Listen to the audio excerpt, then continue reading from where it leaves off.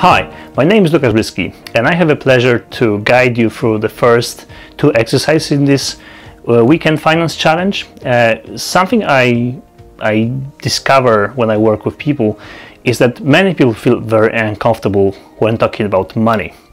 And it was definitely one of the hard topics for me a few years ago. And I'd like to show you the two of the techniques I used in the past that helped me get grip on my finance. And the two things, the two strategies are sort of unrelated, and one of them is something you can do right away, and the other one is something that you can start to practice over the next months or years. I still do it, in fact, but I will show you how to do each of those.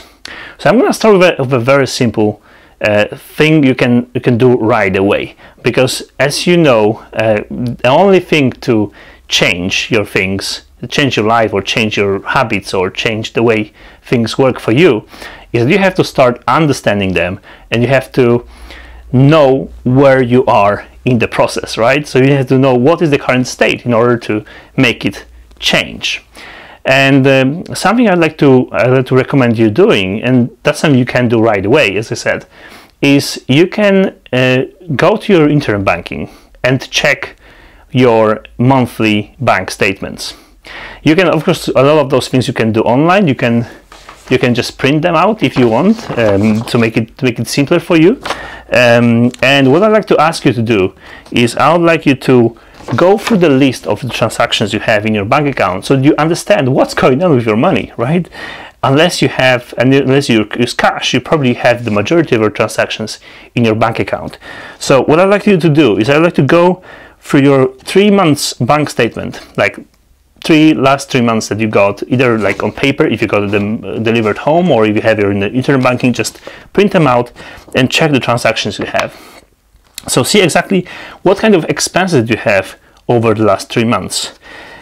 Quite typically, some banks print who was the transfer to, or where was the payment done, what was the subscription, and some of the banks also add a category of the payment. So they actually read the transactions for you, and they categorize where did your money go. For instance, if you tank your car at the petrol station, when they see the transaction coming from a station, they will probably mark it as a car category. So those kind of things are available online. There are actually a few other services you can use, but just don't overcomplicate it. I think the things that you should do, or you should be doing, should be very simple and not over complex. Otherwise, you not do them, right? So just make sure you go through your transactions.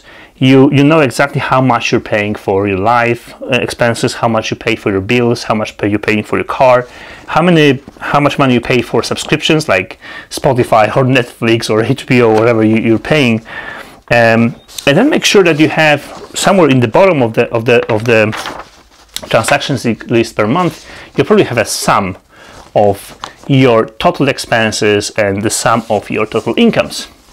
And the purpose of this first exercise is go through this list and make sure that you know what's the end result, right? So what's the balance? What's the monthly balance on the last 3 statements?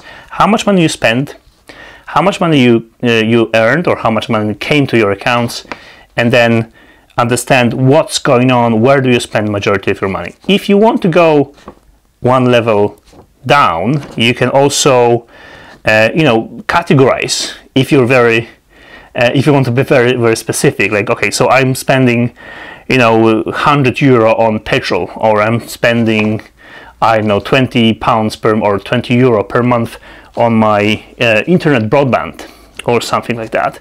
And you know how much money you spend per subscriptions, how much money you spend on the necessary account, on the necessary things like food and stuff. But I think that the outcome of this exercise should be not only the numbers, should be also the understanding of what's going on with your money. Where the money come from, how much does it come from, how much does it come, how much money do you spend, and where does the money go to. All right? So that's going to be your first exercise. So I recommend you stop here before you go to the next exercise. Just stop here, make sure that you print out your bank statement or get them if you have them at home. Take a marker if you want, just mark it, scribble on it, and make sure you know how much money you spend and how much money you make every month. Thank you.